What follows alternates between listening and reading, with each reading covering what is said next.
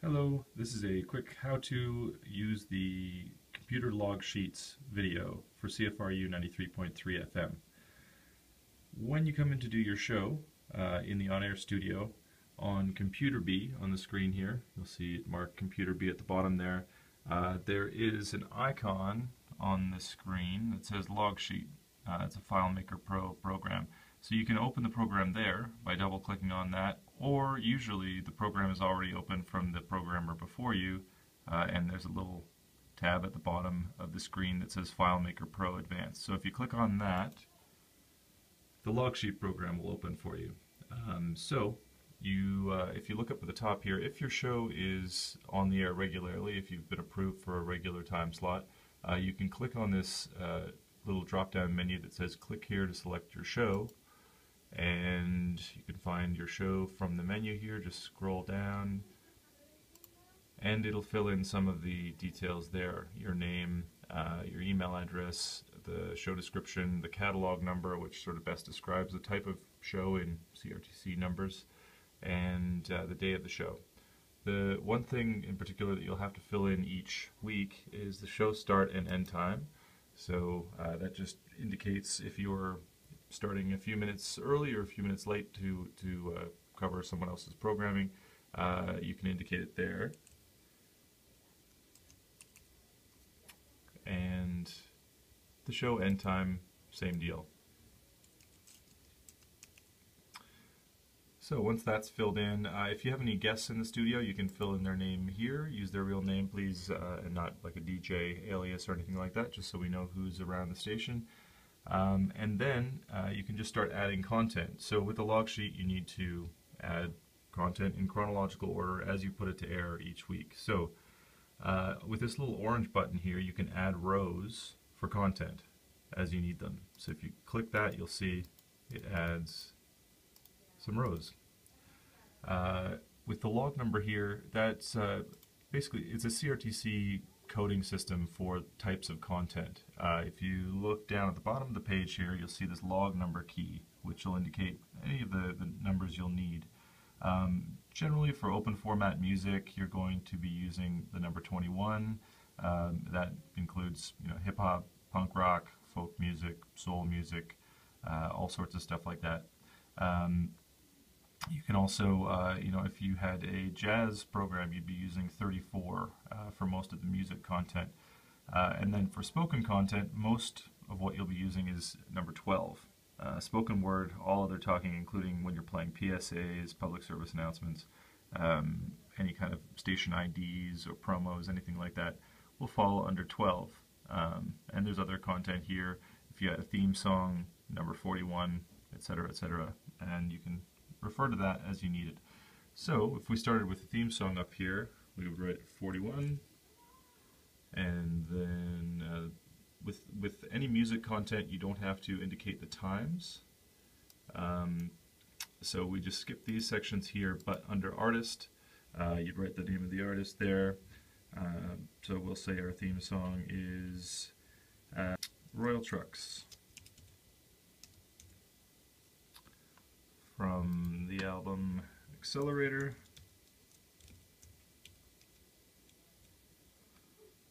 And the song title, Juicy, Juicy, Juice. Now if that song is Canadian, you'd put a check mark here in the box. Whoop. If it's new, if it was released in the last 4 or 5 months, you'd put a check there. If it's a hit song, which we generally don't play on CFRU, you'd make a mark there. And if it's an entirely instrumental song, you'd put a check mark there. This song that I've picked is none of the above, so I'll remove those checks. You can, with CFRU, you can also, with this log sheet system, on the far side of the screen here, the far right side, there's a column for spine numbers, which is anything that's in the CFRU library will have a spine number on the side of the CD. So you can type in the name there. I'm just going to randomly type in some numbers here and see what pops up. And then when you click anywhere else on the screen, it'll fill in some of the details there. So you've got the band 123, the album New Heaven. It'll give you the label as well there, and you can write in the song, you know, depending on which song from the album you pick. Scrolling back over here, that's how you enter in some music content, especially for a theme song, and then as you go through, you'll be entering in, you know, 21 for, as I said, more popular forms of music, like pop song structure stuff like folk and indie rock and heavy metal and hip hop and dance music of all subgenres. When you get to a section where you've spoken on the air, to document that, you'll type 12 for all. Most spoken content will go under 12, and then you want to keep track of the times. So we'll say from 4:05 to 4:10 we were speaking on the air, and you can just write talk. And that's enough for that information there. If it was a PSA you were playing, you just write PSA, promo, ID, etc. Usually that stuff goes at the end of your log sheet because it's at the end of your show. So that's most of your log sheet. You just enter content throughout. Make sure you're keeping track of times for any spoken content at all, interviews, you know, anything that you're using, external sources that you're using that feature talk. Just make sure that you're documenting everything properly there throughout your show. And then when you're finished, if you've completed the log sheet during your show, you just hit this green button and it'll send it off to your music coordinator for review.